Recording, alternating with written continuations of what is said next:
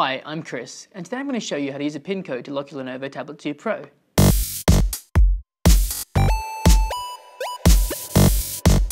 So you might want to use a PIN code to lock your tablet if you're not sure who might be able to access it and you don't want anyone else looking through your files. Well, this way, only the people that have the PIN code will be able to access your tablet. So to set up a PIN code, what you have to do is just go to your settings, and then scroll down to security, and then press lock screen up here, and then screen lock. Then down to PIN. So in this case, we'll use 1234. So 1234. Continue, and then we just have to confirm it, so enter it in one more time. And there, so now it's locked. So now to unlock our machine, we have to enter our PIN code here to get back in.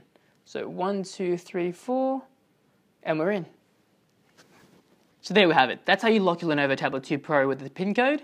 If this tech tip helped you at all, please give it a like, and if you have any questions, please leave them in the comments below. For more tech tips, please subscribe. I'm Chris, and thanks for watching.